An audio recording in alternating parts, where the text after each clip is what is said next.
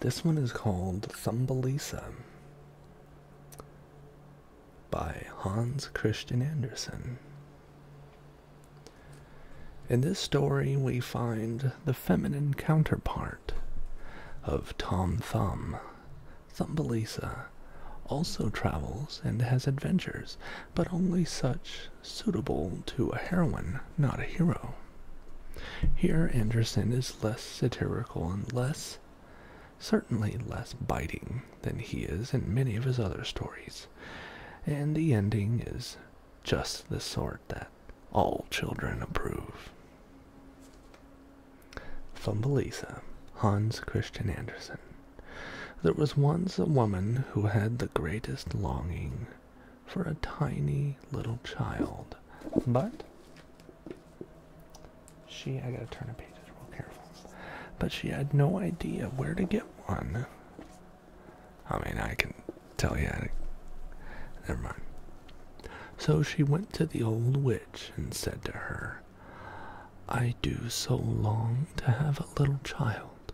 Will you tell me where I can get one?" "Oh, we shall be able to manage that," said the witch. "Here is a barley corn for you.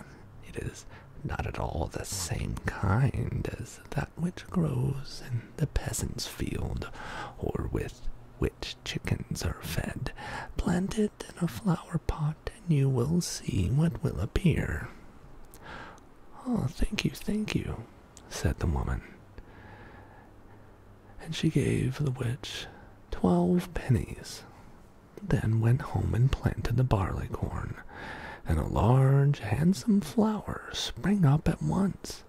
It looked exactly like a tulip, but the petals were slightly shut up, just as if they were still in a bud. "That is a lovely flower," said the woman, and she kissed the pretty red and yellow petals. As she kissed it, the flower burst open with a loud snap. It was a real tulip. You could see that, but right in the middle of the flower, on the green stool, sat a little tiny girl, most lovely and delicate. She was not more than an inch in height, so she was called Thumbelisa. "Hello, Mutt on all. Hello, welcome in."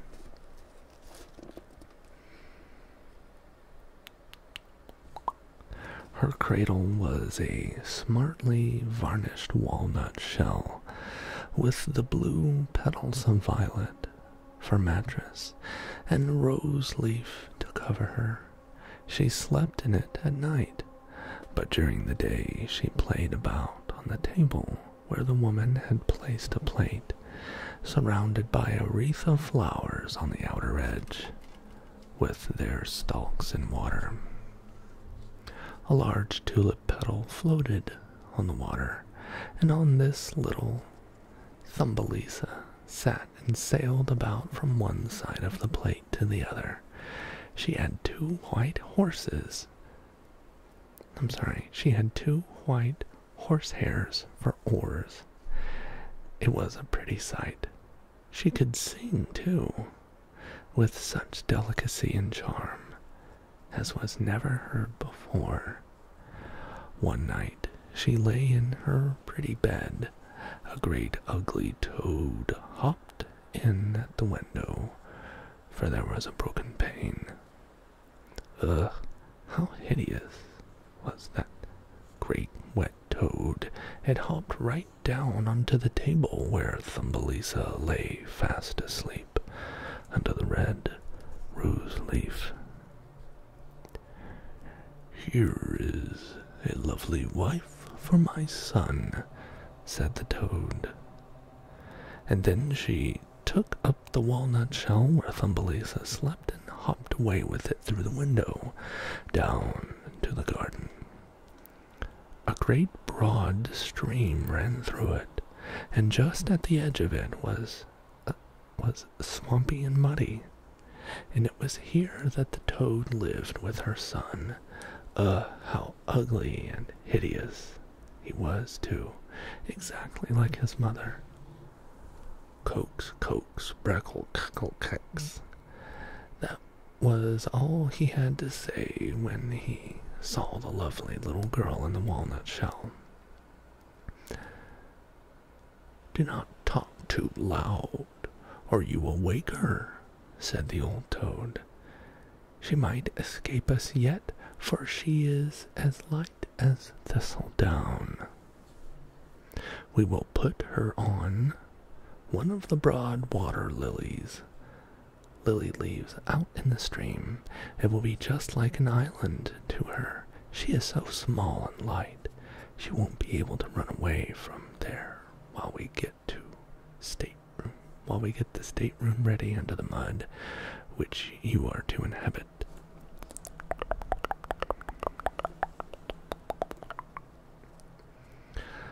A great many water lilies grew in the stream, and their broad green leaves looked as if they were floating on the surface of the water.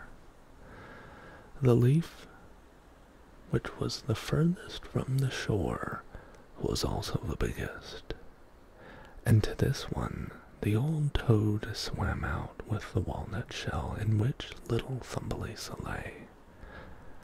The poor tiny little creature woke up quite early in the morning, and when she saw where she was, she began to cry most bitterly, for there was water on every side of a big green leaf, and she could not reach land at any point. The old toad sat in the mud, decking out her abode with grasses and buds of yellow water lilies, so as to have it very nice for the new daughter-in-law. But then she swam out with her ugly son to the leaf where Thumbelisa stood. They wanted to fetch her pretty bed to place it in the bridal chamber before they took her there. The old toad made a deep curtsy in the water before her, and said, "Here is my son, who is to be your husband, and you are to live together most comfortably down in the mud." Coax, coax, breckle, kick. That was all the son could say. Hey, Lemon, good to see you.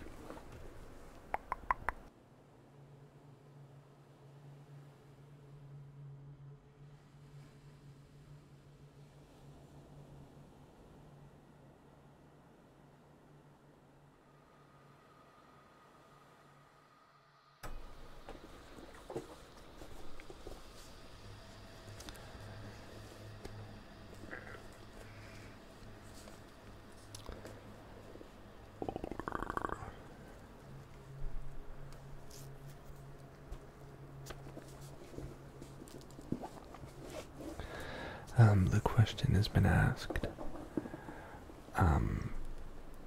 Thumbelisa. You're probably familiar with Thumbelina.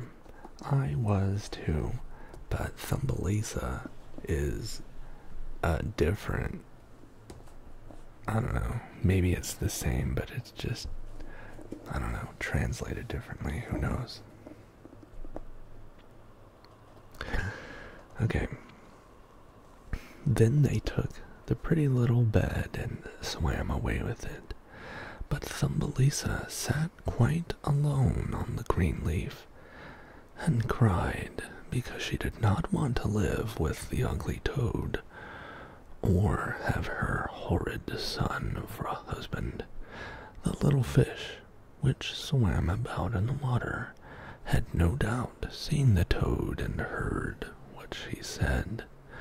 So they stuck their heads up, wishing, I suppose, to see the little girl. As soon as they saw her, they were delighted with her, and were quite grieved to think that she was to go down to live with the ugly toad.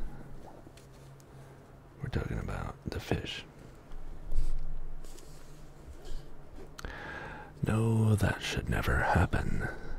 They flocked together down in the water, round about the green stem which held the leaf she stood upon, and gnawed at it with their teeth until it floated away down the stream, carrying Thumbelisa away where the toad could not follow her.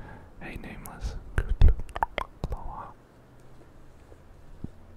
Thumbelisa sailed past Thumbelisa sailed past place after place, and the little birds in the bushes saw her and sang, "What a lovely little maid!" The leaf with her on it floated further and further away, and in this manner reached foreign lands.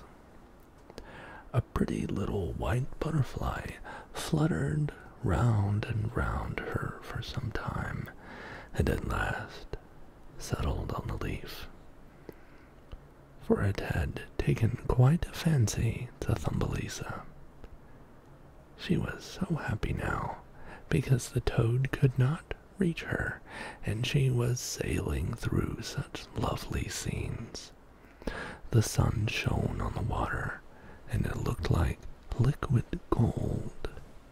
Then she took her sash and tied one end round the butterfly, and the other end she made fast to the leaf, which went gliding on quicker and quicker, and she with it, for she was standing on the leaf.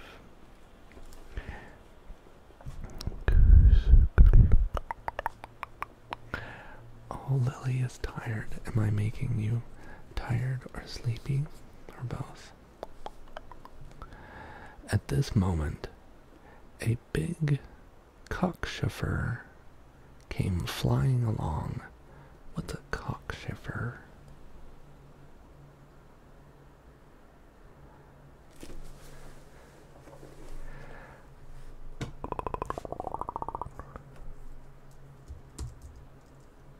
Oh my gosh, my keyboard is being a potato.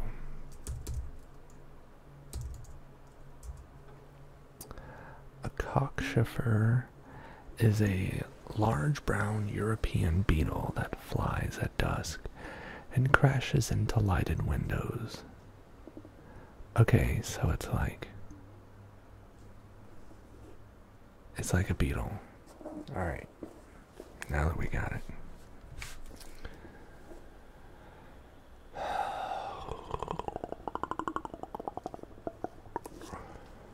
At this moment, a big cockchafer came flying along.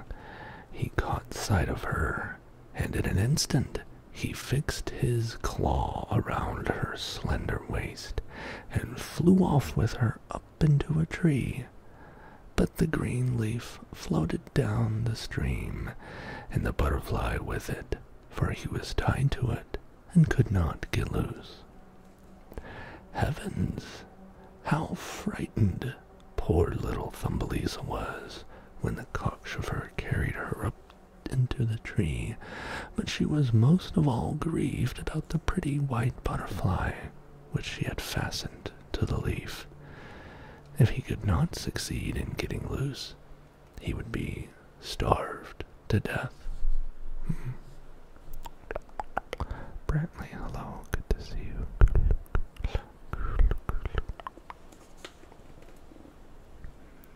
But the cockchafer cared nothing for that. He settled with her on the largest leaf of the tree, and fed her with honey from the flowers, and he said that she was lovely, although she did not a bit like a chafer. Although she was not a bit like a chafer. They wrote sentences in a very strange way back then. Okay. Presently, all the other chafers which lived in the tree came to visit them. They looked at Thumbelisa, and the young lady chafers twitched their feelers and said, "She has got 2 legs, What good effect it has! She has no feelers, said another.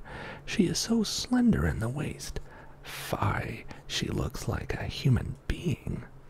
How ugly she is, said all the mother Schaefers, and yet little Thumbelisa was so pretty. That was certainly also the opinion of the cockchafer who had captured her. But when all the others said she was ugly, he at least began to believe it too, and he would not have anything more to do with her. She might go wherever she liked.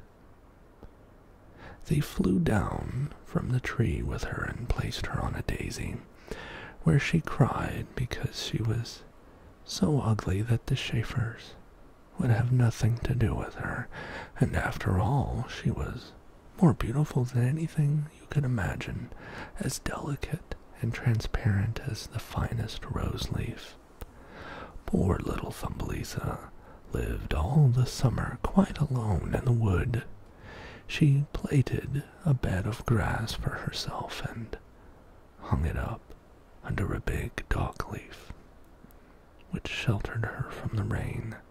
She sucked the honey from the flowers for her food, and her drink was the dew which lay on the leaves in the morning. In this way the summer and autumn passed, but then came the winter. All the birds which used to sing so sweetly to her flew away. The great dock leaf under which she had lived, shriveled up, leaving nothing but dead yellow stalk, and she shivered with the cold, for her clothes were worn out. She was such a tiny creature, poor little Thumbelisa. She certainly must be frozen to death. It began to snow, and every snowflake which fell upon her was like a whole shovel upon one of us, for we are big, and she was only 1 inch in height. Hello, Sean. Hello.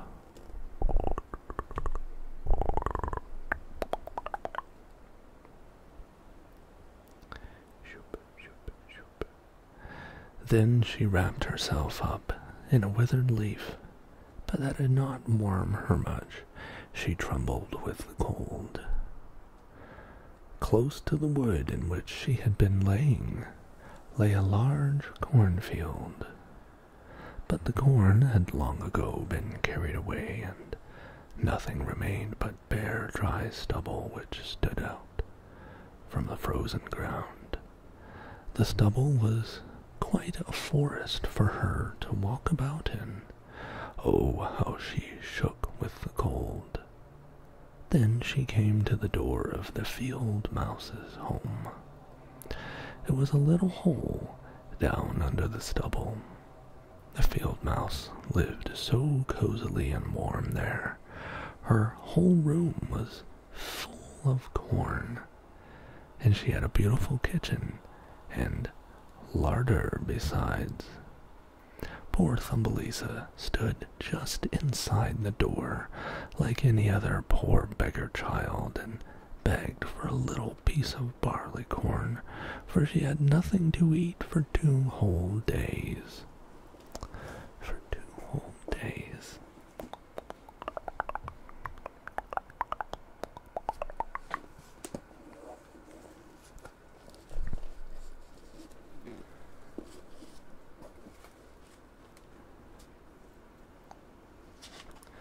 You poor little thing, said the field mouse, for she was at the bottom of a good old field mouse. Come into my warm room and dine with me. Then, as she took a fancy to Thumbelisa, she said, You may with pleasure stay with me for the winter, but you must keep my room clean and tidy, and tell me stories, for I am very fond of them. And Thumbelisa did what the good field mouse desired, and was on a whole very comfortable. Hey Ross, good to see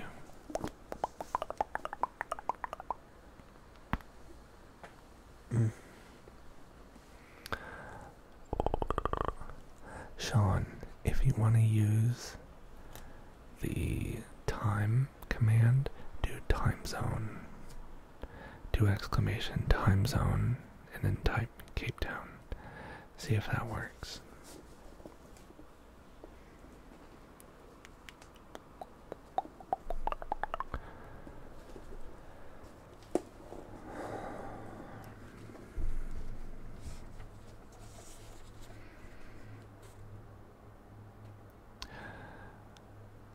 Now, we shall soon have a visitor, said the field mouse. My neighbor generally comes to see me every weekday. He is even better housed than I am. His rooms are very large and he wears a most beautiful black velvet coat. If only you could get him for a husband, you would indeed be well settled. But he can't see. You must tell him all the most beautiful stories you know. But Thumbelisa did not like this, and she would have nothing to say to the neighbor, for he was a mole. He came and paid a visit in his black velvet coat. He was very rich and wise, said the field mouse, and his home was 20 times as large as hers, and he had much learning, but did not like the sun or the beautiful flowers. In fact, he spoke slightingly of them, for he had never seen them. Thumbelisa had to sing to him, and she sang both Fly Away, Cockchafer, and A Monk He Wandered Through the Meadow. Then the mole fell in love with her because of her sweet voice, but he did not say anything, for he was of discreet turn of mind.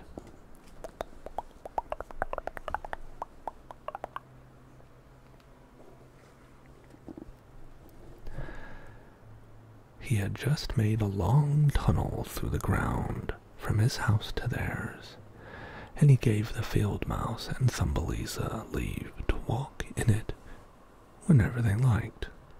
He told them not to be afraid of the dead bird which was lying in the passage. It was a whole bird with feathers and beak, which had probably died quite recently at the beginning of winter, and was now entombed just where he had made his tunnel.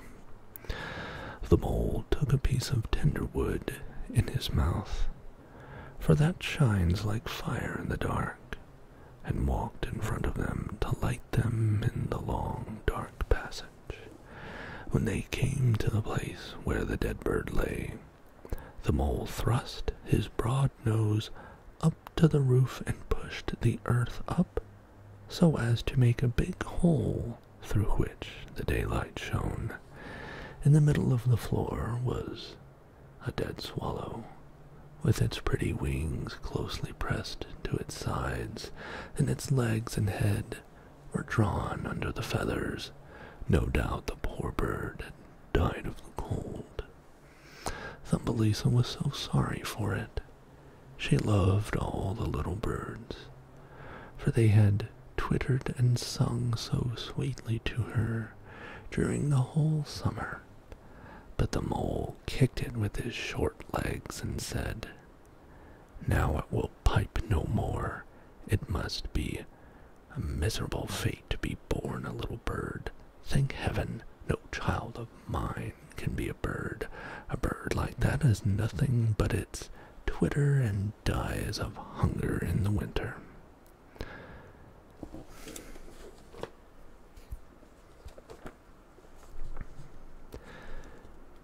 "Yes, as a sensible man, you may as well say that," said the field mouse. "What has a bird for all its twittering when the cold weather comes? It has to hunger and freeze, but then it must cut a dash." Thumbelisa did not say anything, but but when the others turned their backs to the bird, she stooped down and stroked aside the feathers which lay over its head, and kissed its closed eyes. Perhaps it was this very bird which sang so sweetly to me in the summer, she thought. What pleasure it gave me, the dear pretty bird. The mole now closed up the hole which let the daylight and conducted the ladies to their homes. Thumbelisa could not sleep at all in the night, so she got up out of her bed and plaited a large handsome mat of hay, and then she carried it down and spread it over the dead bird and laid some soft cotton wool which she had found in the field mouse's room close round its sides, so that it might have a warm bed in the cold. Goodbye, you sweet little bird, she said. Goodbye, and thank you for your sweet song through the summer, when all the trees were green and the sun shone warmly upon us. Then she laid her head close up to the bird's breast, but was quite startled at a sound, as if something was thumping inside it. It was the bird's heart. It was not dead, but lay in a swoon, and now it had been warmed, it began to revive. In the autumn, all the swallows fly away to warm countries, but if one happens to be belated, it feels the cold so much that it falls down like a dead thing and remains lying where it falls till the snow covers it up. Thumbelisa quite shook with fright, for the bird was very, very big beside her, who was only an inch in height. But she gathered up her courage, packed the wool closer round the poor bird, and fetched a leaf of mint, which she had herself for a coverlet, and laid it over the bird's head. The next night she stole down again to it, and found it alive, but so feeble that it could only just open its eyes for a moment to look at Thumbelisa, who stood with a bit of tender wood in her hand, for she had no other lantern. Hello, Kool-Aid. Kool-Aid Man ASMR. Hello. What are we reading? We are reading the Anthology of Children's Literature, and this is Thumbelisa by Christian Andersen, I think. What? Yeah.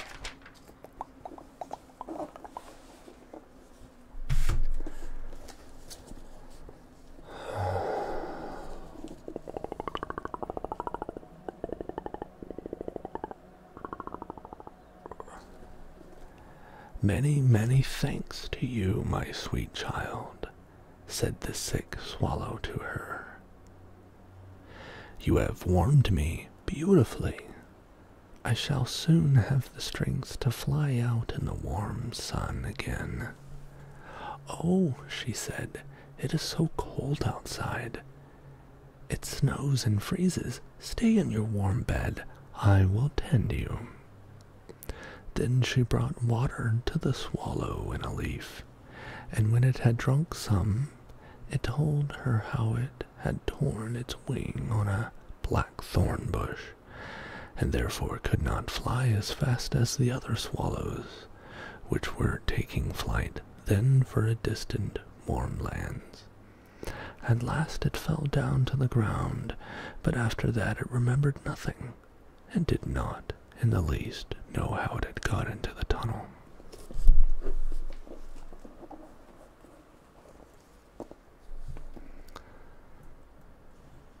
It stayed there all the winter, and Thumbelisa was good to it, and grew very fond of it. She did not tell either the mole or the field mouse anything about it, for they did not like the poor unfortunate swallow.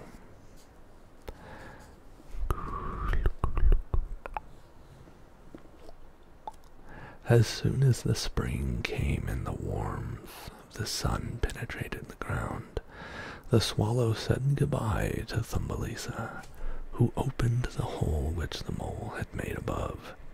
The sun streamed in deliciously upon them, and the swallow asked if she could not go with him. She could sit on his back, and they would fly far away into the green wood. But Thumbelisa knew that it would grieve the old field mouse if she left her like that. "No, I can't," said Thumbelisa. "Goodbye, goodbye then, you kind, pretty girl," said the swallow, and flew out into the sunshine. Thumbelisa looked after him with her eyes filled with tears, for she was very fond of the poor swallow. "Tweet, tweet," said the bird, and flew into the green wood. Maybe more like tweet, tweet, tweet, tweet, tweet, tweet. Thumbelisa was very sad. She was not allowed to go out into the warm sunshine at all. The corn, which was sown in the field near the field mouse's house, grew quite long. It was a thick forest for the poor little girl who was only an inch high. "You must work at your trousseau this summer," said the mouse to her. For their neighbor, the tiresome mole, and his black velvet coat had asked her to marry him. "You shall have both woolen and linen. You shall have wherewith the clothes to cover yourself when you become the mole's wife." Thumbelisa had to turn the distaff, and the field mouse hired 4 spiders to spin and weave day and night. The mole paid a visit every evening, and he was always saying that when the summer came to an end, the sun would not shine nearly so warmly. Now it burnt the ground as hard as stone. Yes, when the summer was over, he would celebrate his marriage, but Thumbelisa was not pleased at all.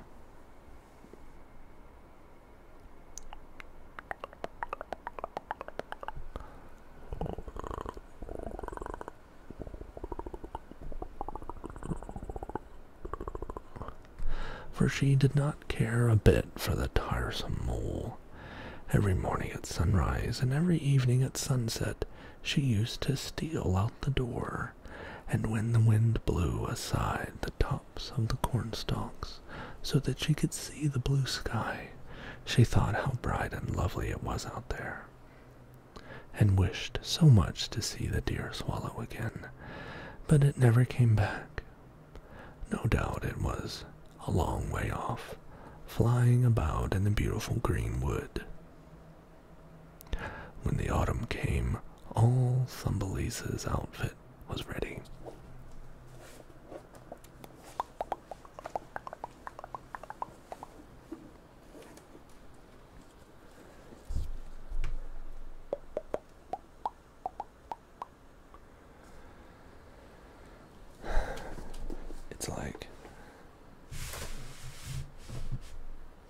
I need to, can I? Okay, here we go. That's a little better.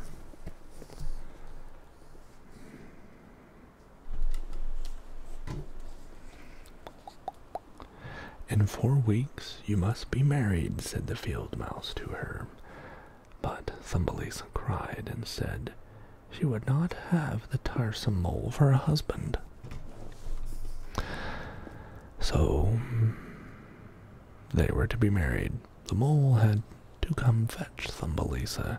She was to live deep down into the ground with him, and never to go out into the warm sunshine, for he could not bear it.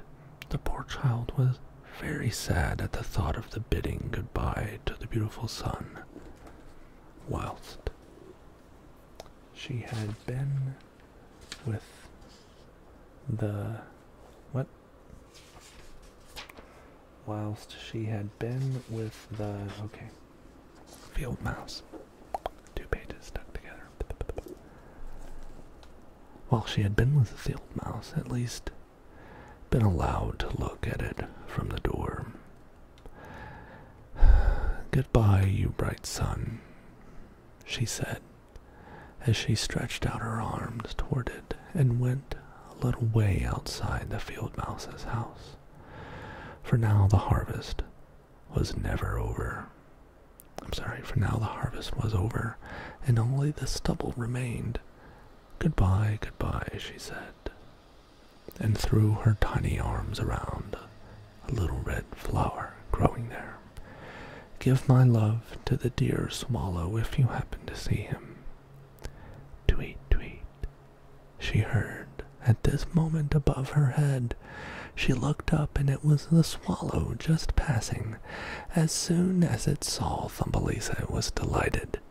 She told it how unwilling she was to have the ugly mole for a husband, and that she was to live deep down underground where the sun was never shone. She could not help crying about it. "The cold winter is coming," said the swallow, "and I am going to fly away to warm countries. Will you go with me? You can sit upon my back. Tie yourself on with your sash.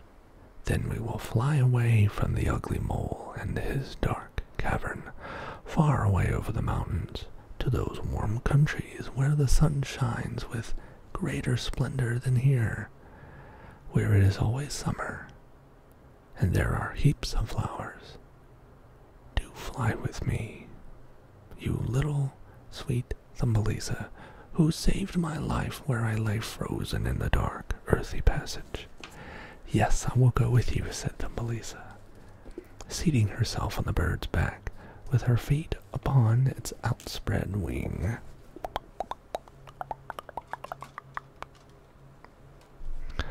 I am putting this here. Oh my goodness me.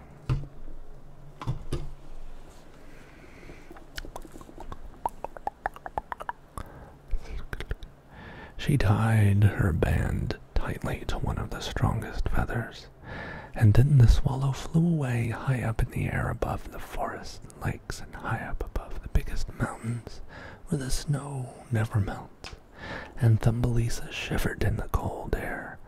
But then she crept under the bird's warm feathers, and only stuck out her little head to look at the beautiful sights beneath her. Then at last they reached the warm countries. The sun shone with a warmer glow than here. The sky was twice as high, and the most beautiful green and blue grapes grew in the clusters on the banks of the hedgerows. Oranges and lemons hung in the woods, which were fragrant with myrtles and sweet herbs, and beautiful children ran about the roads playing with the large, gorgeously colored butterflies. But the swallow flew on, and the country grew more and more beautiful. Under magnificent green trees on the shores of the blue sea stood a dazzling white marble palace of ancient date. Vines wreathed themselves round the stately pillars. At the head of these were countless nests, and the swallow who carried Thumbelisa lived in one of them. "Here is my house," said the swallow, "but if you will close one of the gorgeous flowers growing down there, I will place you on it, and you will live as happily as you can wish." "That would be delightful," she said, and clapped her little hands.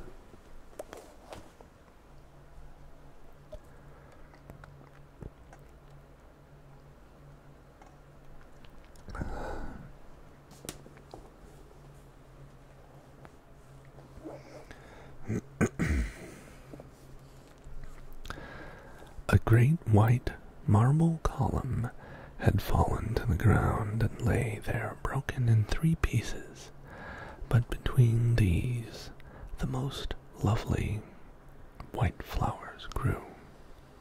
The swallow flew down with Thumbelisa and put her upon one of the broad leaves. What was her astonishment to find a little man in the middle of the flower, as bright and transparent as if he had been made of glass. He had a lovely golden crown upon his head, and the most beautiful bright wings upon his shoulders. He was no bigger than Thumbelisa. He was the angel of the flowers. There was a similar little man or woman in every flower, and he was the king of them all. "Heavens, how beautiful he is," whispered Thumbelisa to the swallow. The little prince was quite frightened by the swallow, for it was a perfect giant of a bird to him, who was so small and delicate. But when he saw Thumbelisa, he was delighted. She was the very prettiest girl he had ever seen. He therefore took the crown off his head and placed it on hers, and asked her name, and if she would be his wife, and then she would be the queen of the flowers. War cry mango. Hello. Very long. If this long reading was on YouTube and listen every night. Oh, for real? Maybe so. Maybe I'll do that.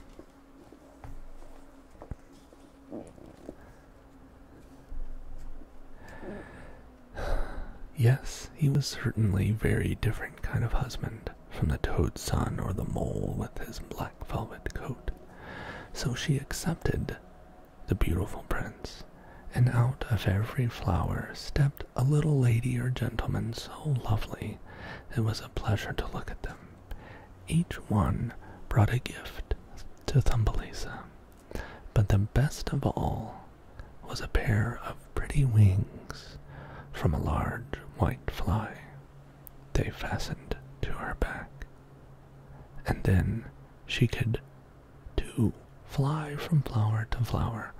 All was then delighted with happiness, but the swallow sat alone in his nest and sang to them as well as he could, for his heart was very heavy. He was so fond of Thumbelisa himself, and would have wished never to part from her.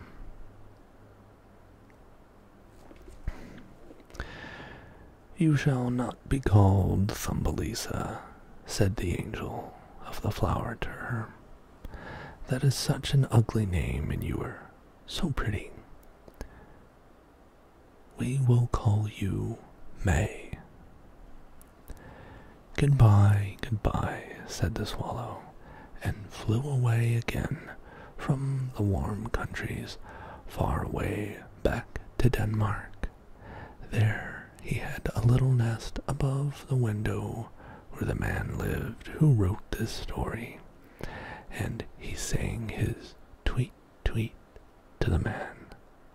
So we have the whole story. The end. This has been Thumbelisa by Christian Andersen, and read for you by Bowman Dean.